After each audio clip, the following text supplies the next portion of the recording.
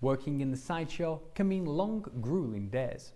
Up early in the morning, powering through come rain or shine. Often performing up to 20 shows a day. Sideshow folk are often regarded as some of the hardest working performers in show business. But there's one name that really stands out from the rest. In today's episode of Unusual as Usual, we're going to be exploring the life and death of the bandit who wouldn't give up, aka Elmer McCurdy.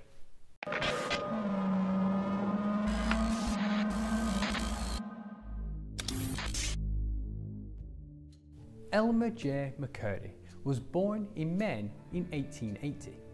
He had a serious alcohol problem and ended up joining the army in 1907. Here he learned how to use a machine gun and was taught how to work with explosives. But by 1910 he was back home again, and quickly he fell back into his old habit of drinking the days away. With little money and few prospects, one day in 1911 he came up with a genius idea. He was going to begin a profitable career as a safe-cracking train robber. He and two friends planned to rob a train. The train in question was going to be carrying $400,000 in cold hard cash. On the day of the train robbery, McCurdy and the gang mistakenly stopped a passenger train instead of the intended one. They were only able to steal a grand total of $46 from the mail clerk, 2 demijohns of whiskey, a second-hand revolver, a coat and the train conductor's watch. As you can imagine, McCurdy was bitterly disappointed by the pitiful haul and drowned his sorrows by drinking both demijohns of whiskey. He stayed up drinking into the early hours before passing out in a hayloft just as the sun rose. While he was busy sleeping off the mother of all hangovers, a newspaper was busy printing an account of the robbery and dubbed it one of the smallest in the history of train robberies. He laid low for a few days. Luckily for McCurdy, he never read that headline. But unluckily for him, he had already been implicated in the robbery, and a $2,000 reward was on his head. Later that morning, a posse tracked McCurdy with bloodhounds who led them straight to the hayshed. They surrounded the building. As McCurdy realised he was close to being caught, he tried to shoot his way out. The shootout lasted around an hour, with both sides exchanging gunfire until McCurdy caught a bullet. He was killed by a single gunshot wound to the chest. A sorry tale indeed, but what has this got to do with sideshows, you ask? Well, this is where our story really begins. His body was taken to an Oklahoma funeral home, where he went unclaimed. The undertaker refused to bury him because he hadn't been paid for. So he instead embalmed McCurdy with arsenic, shaved his face and put him in a suit, put a rifle in his hand and stood him up in a box in the back of the funeral home. This practice was not unheard of at the time, and the undertaker did such a thorough job embalming him, he effectively mummified McCurdy.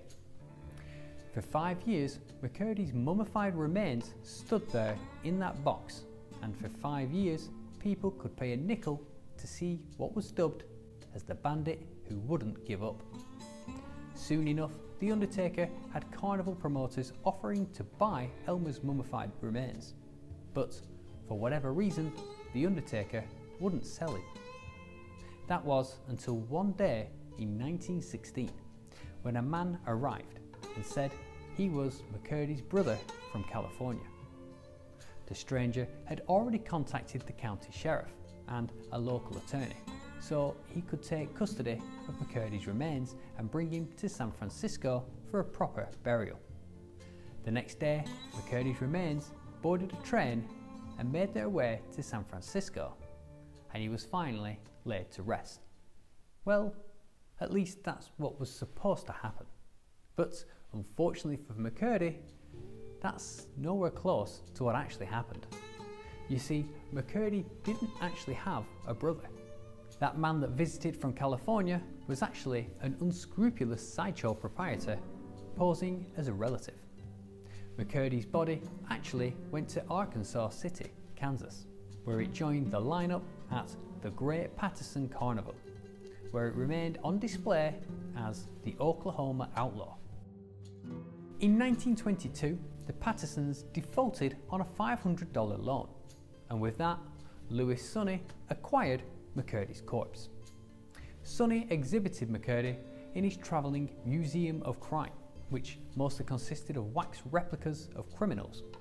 Sonny displayed him in a new silk-lined casket and explained to his patrons that rather than being captured alive, the dead outlaw had swallowed some poison that had the effect of preserving his flesh.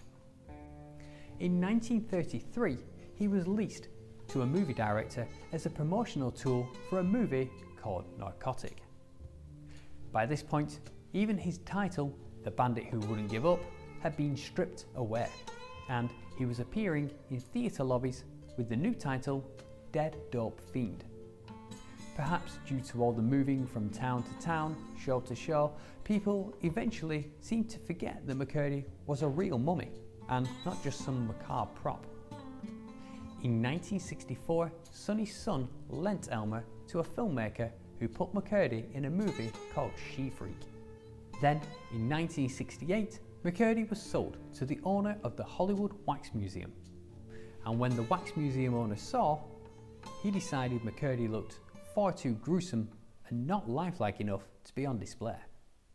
So he was once again sold on, this time labelled as a lightly damaged mannequin.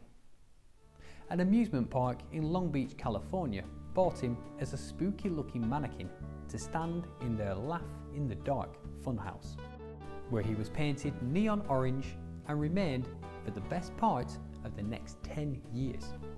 Until one day in 1967, when a TV crew filming The $6 Million Man was shooting an episode entitled Carnival of Spies in, you guessed it, the Laugh in the Dark funhouse.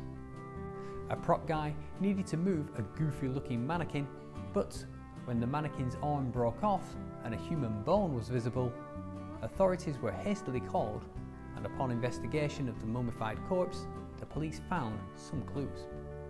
A single bullet hole in the chest and a ticket stub to the Museum of Crime in his mouth. With the help of that ticket and newspaper archives, the police identified the body as that of Elmer McCurdy. In April 1977, the well-travelled McCurdy was finally laid to rest in Summit View Cemetery, Oklahoma, putting an end to a 60-year sideshow career, being passed from show to show, carnival to carnival. To ensure that the now famous corpse would not make its way back into the entertainment world, the state medical examiner ordered 2 feet of cement to be poured over the coffin before the grave was closed. And with that, the bandit who wouldn't give up, gave up the ghost. Elmer McCurdy has been resting happily ever since. And there we have it, one of the longest working sideshow oddities in the business, the bandit who wouldn't give up, the life and death of Elmer McCurdy. In life, he wasn't anything special, but in death, he really excelled at becoming the stuff urban legends are made of.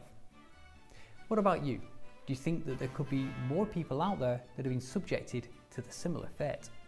Let me know in the comment section below, and as always, don't forget to like and subscribe. That's all we've got time for today, but I'll see you all next week, and remember, stay unusual as usual. If you've enjoyed this video, you might like this one too. If you want to see more peculiar people, you can check out the full playlist by clicking here. Don't forget to ring that bell to make sure you don't miss out on next week's video, and if you have any ideas on what the next episode should be about, make sure you add it to the comment section below.